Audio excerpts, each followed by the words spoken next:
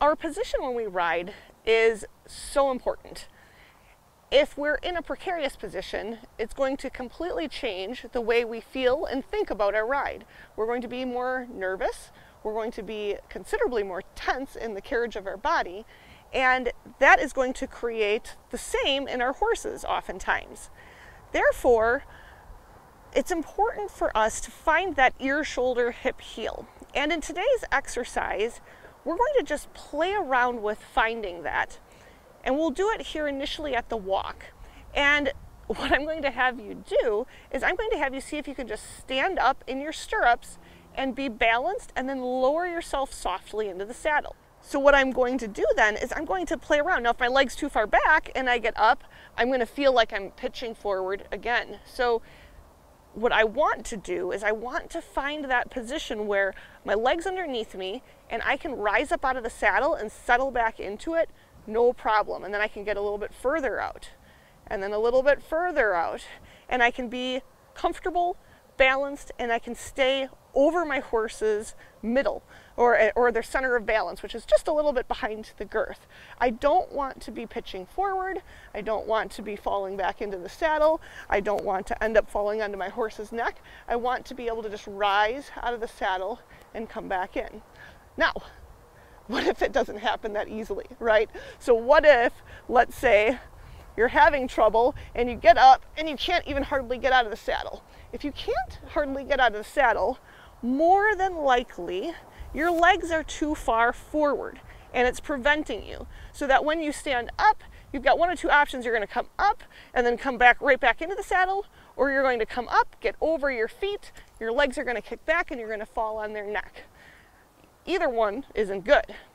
But we now know that our legs are too far forward. So then what we need to do is from the hip, swing our stirrup back.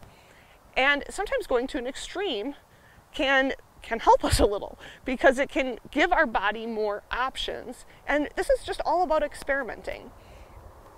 So I'll swing my leg back and then I'll come up out of the saddle and I'll notice what that feels like. And that feels like I'm going to fall forward on my horse's neck. But I just found out how far back I can bring my leg. So then what I'll do is I'll find that middle place. We talk about that a lot, right? Finding neutral, where I'm right in the middle. And then when I'm in the middle, I'm going to find it's easier to stand up out of the saddle and lower myself down in. Now my legs were too far forward, so that wasn't quite middle. So I'm going to bring my leg back a little, stand up. And that feels better. So I can stand up and I can settle back in, no problem.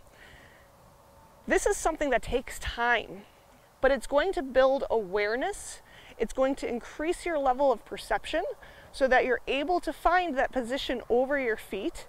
When your feet are underneath you, it helps your seat. It helps you find the neutral seat position because your leg is not pushing your seat out of position. When my leg's too far forward, I fall back onto the back of my seat bones. When my leg is too far back, it pitches me forward onto my pubic bone. So by fixing my leg, I can help my seat. I typically start with the seat, and you've probably ridden through the lesson on the pelvis at this point. I typically start there, but then as we tweak things, everything's so connected in our body, and therefore we fix our seat, but then maybe our legs aren't quite right, and then we fix our legs, and then that helps the seat, and then from there we can work on our trunk. Play around with this exercise. You can do this at the walk, the trot, the canter. You're going to get to a point where it becomes really easy for you to stand up out of the saddle. At the trot, let me just show you that really quick so that you can get a feel for what you can do at the trot to work on this. So I'm posting the trot, and what I might do is I might go initially where I stand two and then post, stand two, post, stand two, post. Then I might get to a point where I stand for four, and then I post, and then I stand for four, and then I post. So then I might stand for 8,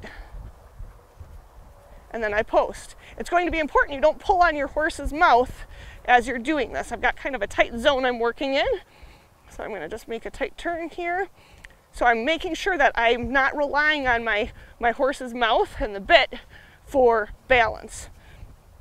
But I get to a place where I can stand for increased durations of time. And that is going to prove to my body that I can balance at the trot. Then at the canter, I could do the same sort of thing. So let me actually, because I don't have room, I'm going to just go across here and canter. So at the canter, I could stand 2, sit 2, stand 2, sit 2, stand 2, sit 2. Or I could stand a little bit longer. So, and this is standing, this isn't 2 points. So stand 2. My horse thought we were looking for a flying change. And I'm standing actually for longer and then coming back down. You'll notice this isn't a 2-point position that you see jump riders ride in. That was a lousy 2-point. I was showing you kind of a leaning forward 2-point. This is just about standing up and being able to control my body, right? Am I able to control it and stay with my horse's motion? When I have more control over my body and more influence over where I am at in relationship to my horse's movement, not only does it increase confidence, but it allows me to go with my horse when the unexpected occurs. Because as we all know, sometimes the unexpected does occur and they spook and we end up in a position that we're not quite used to. Then through doing these exercises, you find your balance improves drastically. All right, until next time, happy riding.